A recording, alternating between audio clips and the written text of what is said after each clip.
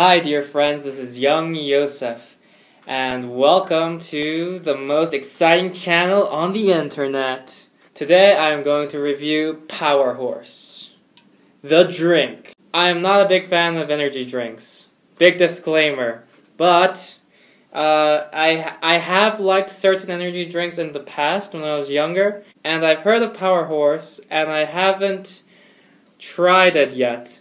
Now, what interests me is what is written in the back, which I will read to you right now. Power Horse energy drink. Increased caffeine, 32 milligrams out of 100 milliliters.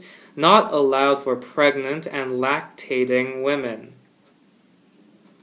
Children below the age of 18, diabetics, persons allergic to caffeine, or suffering from certain disease affecting their health conditions, especially patients with heart, arterial diseases, and high blood pressure, should not be allowed for athletes during or after physical activity. Excessive consumption reduces the ability to sleep due to high levels of stimulants. High caffeine content. The permitted daily intake shall not exceed 1 can.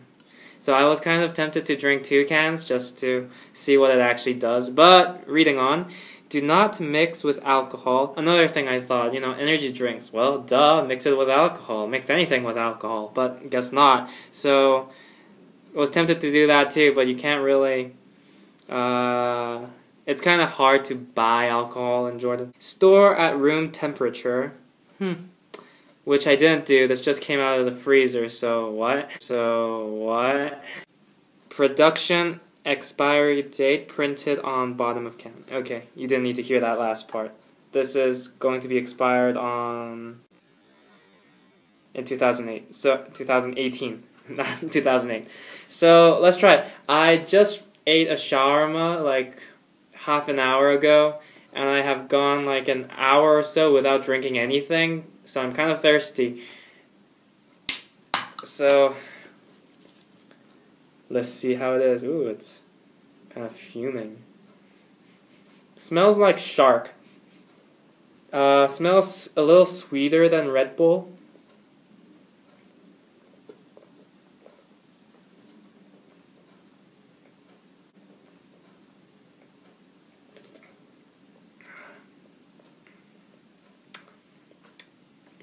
Okay, so it's not as fizzy as cola, but it is pretty fizzy. It's got this very sweet aftertaste, kind of jelly tasting kind of stuff.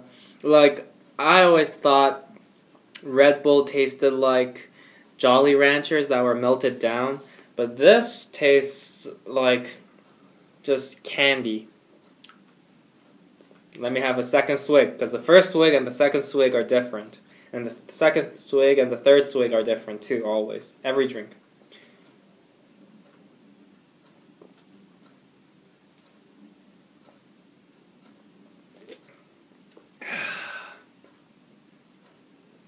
Yeah, it's got this kind of dry taste that pulls at the back of your throat. But it's not as bad as Pepsi. Pepsi has this horrible aftertaste that really pulls at the back of your throat, which cola doesn't have.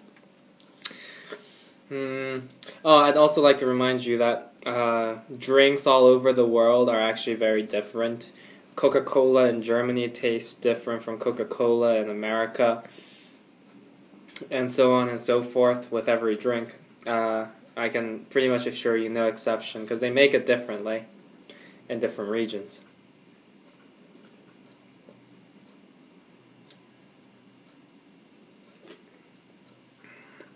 Okay, so it starts out really sweet, right? Oh, it is a bit sweet. Oh, I shouldn't have suppressed that burp. I should have let it out, let it free. It isn't as sweet as it was on the first chug. It actually gets less and less sweet, which is usually the case with soda or just sweet drinks in general. But this one, it starts to kind of taste like water. It's not too strong. It's just like a bit too sweet in parts. Usually after you swallow, you feel the sweetness come up. It's refreshing since it's cold. 355 milliliters, I think. Yeah, 355 milliliters. And yeah, I'm pretty much refreshed by now. I'm pretty happy. I was really thirsty, and now I drank this, and I feel much better. I drank about half, and yeah, I don't really want to drink the other half. It's a little too sweet. And I like cola. I like Coca-Cola, Dr. Pepper, and there we go, and A&W.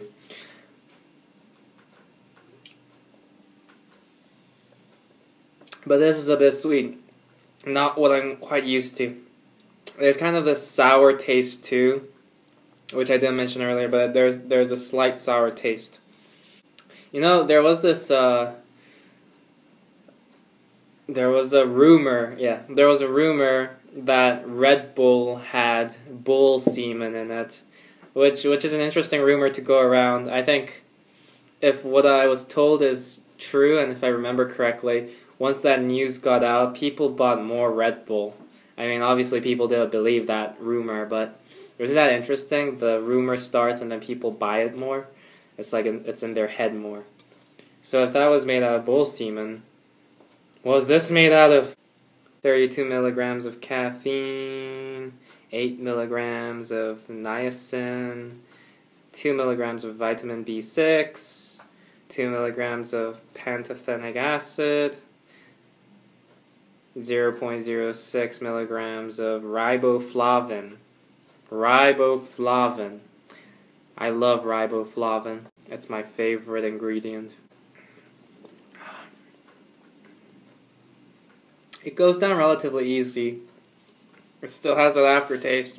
I got like a third left, and it's blah, blah.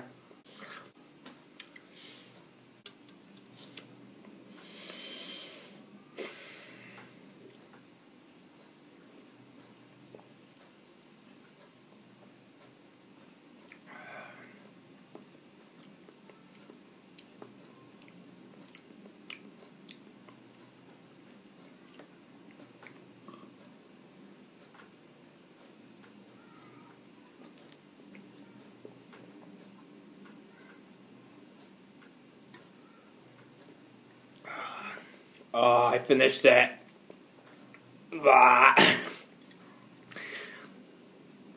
Oh, it's really sweet. It's making me sweat. You know, interesting fact. When I bought this at the store, everything else was like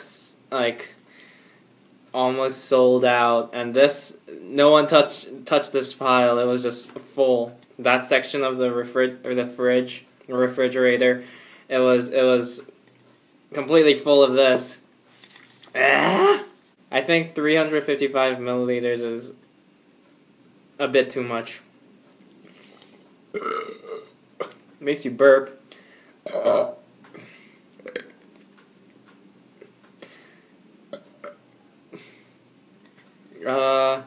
Yeah, so my review is a solid 10 out of I will never buy this again. It's honestly not that great. So go try it. Go try it and tell me what you think. Or if you have drank this before, tell me what you thought. Leave a comment in the descriptions below. Or if you like this, you love it so much you drink it every day, what's wrong with you? Go away. Leave me alone. Don't. Ugh. It's really gross. Alright, guys. That was Power Horse Review with Young Yosef. Hope you guys enjoyed. Drink safe. Bye-bye.